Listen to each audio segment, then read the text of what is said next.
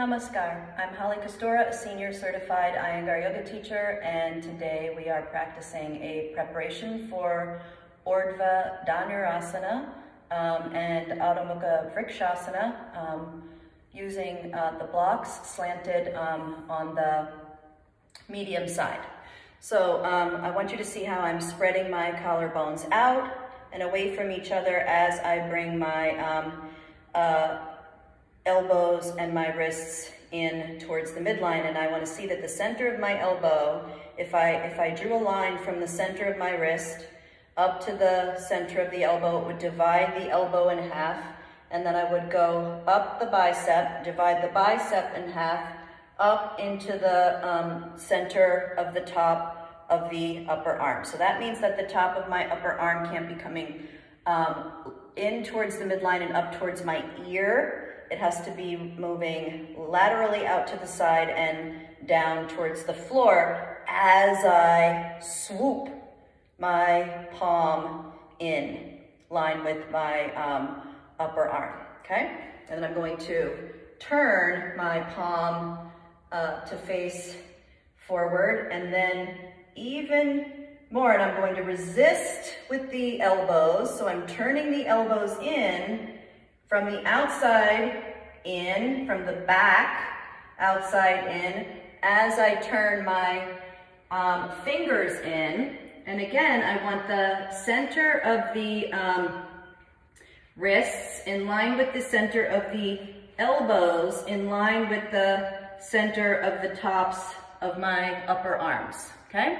And I want you to see how I'm lifting my lower spine up and away from the floor as I take the upper part of my spine, in my torso anyway, not my neck, but my thoracic spine, down and towards the floor. I keep spreading the collarbones out, so I'm pressing my hands into the blocks and like pulling them apart. It's as if I'm trying to pull the blocks apart, and as best as I can, I want to see that the wrists are, joints are perpendicular to the floor. Now watch, I'm going to take my armpits from the top near my upper arms towards the bottom of the armpits, back towards the sides of my ribs, take the sides of my ribs back towards my waist, pull my waist back towards my hips, all while keeping my palms pressing into the blocks and pulling laterally out to the side.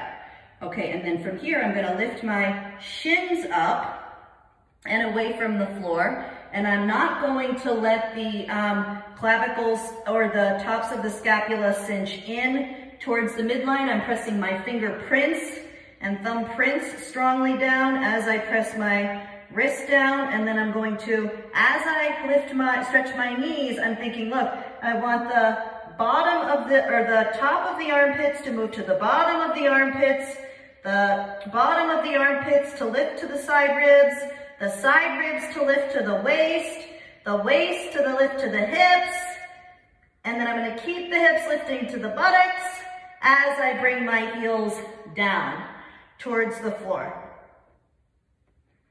And as soon as the heels go down, I move the back of the elbows into the front of the elbows, spread the clavicles, and lift the back thighs up.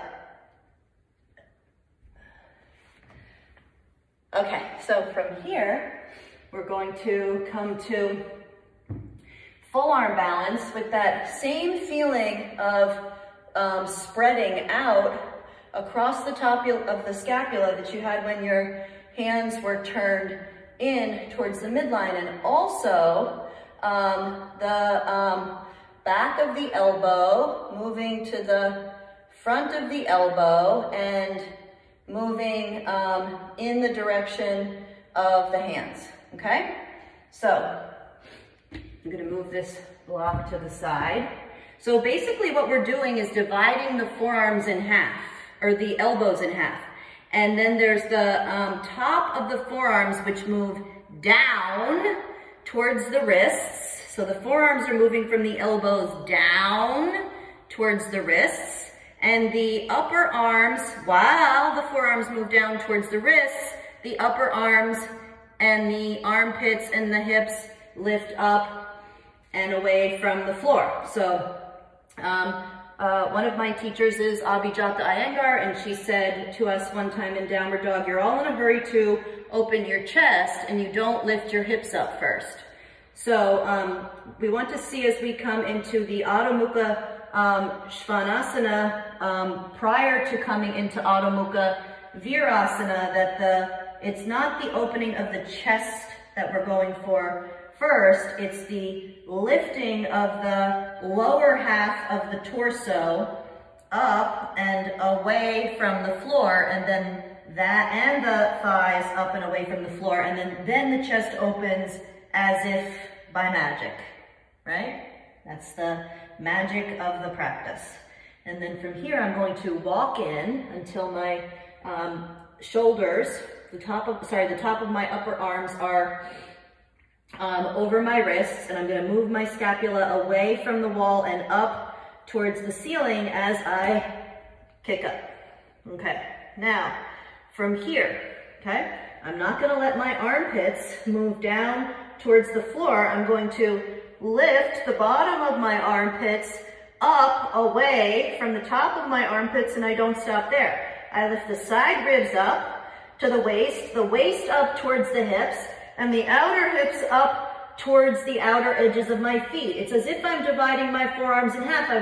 Or my elbows in half. I want the forearms to press down and the upper arms to lift up, and then I move the back of the elbow joints in. And then I maintain all of that as I lower one leg and come to Uttanasana. And then the other leg and come to Uttanasana. Okay. Now for Urdhva Dhanurasana.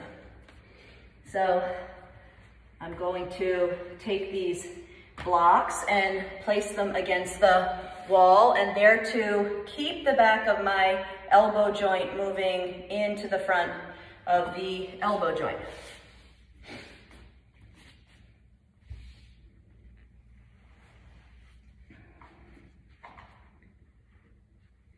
Now, I want you to see how I'm turning my hands out to start with, and that's so that I can get the feeling that from the outer elbow to the outer armpit to the bottom of the scapula, all of this part of my embodiment is the outer edge is lifting up and away from the floor, and the inner edge, right? So the inner edge of my scapula is moving down towards the floor, actually. And my inner upper arm, my inner elbow, and I'm pressing my wrist into the floor as well, okay? And then from here, if I can maintain that and turn my hands so that my fingers face my shoulders, fingers face the shoulders, and the wrists face, fingers face the top of the shoulders, and the wrists and the heels of the hands are facing the block, then I do that. Okay, now I walk my feet back, and again, from the outer elbow, right, to the outer upper arm, to the outer scapula, I'm lifting up and away from the floor, and then I'm going to lift my outer side body up, outer pelvis up, outer thighs from the hips to the knees up, and then lift my trunk up. Okay, now from here I'm going to lift my heels, lift my back thighs, and walk in, okay? So I'm going to lift my head and bring my chin towards my chest to walk in, and I'm pulling my hips towards my knees as I lift them up and away from the floor, and I'm strongly pressing my fingerprints and my thumbprints down into the floor. Now, from the outer knees to the outer elbows, I'm rolling up towards the ceiling as I bring my inner heels down towards the floor. I have to lift the outer knees, outer thighs, outer hips, outer waist, outer side ribs, outer armpits, up and away from the floor. And then I walk back Bend my elbows and come down.